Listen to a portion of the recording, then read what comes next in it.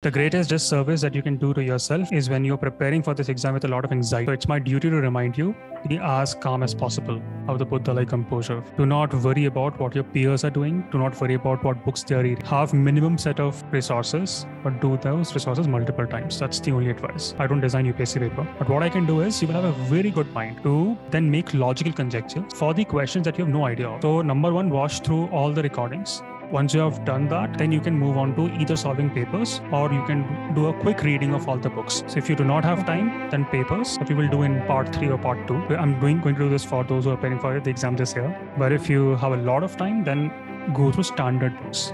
Okay, and standard, not random. Standard books we have assigned. For ancient and medieval, it will be Tamil Nadu book. For modern, it's going to be Spectrum.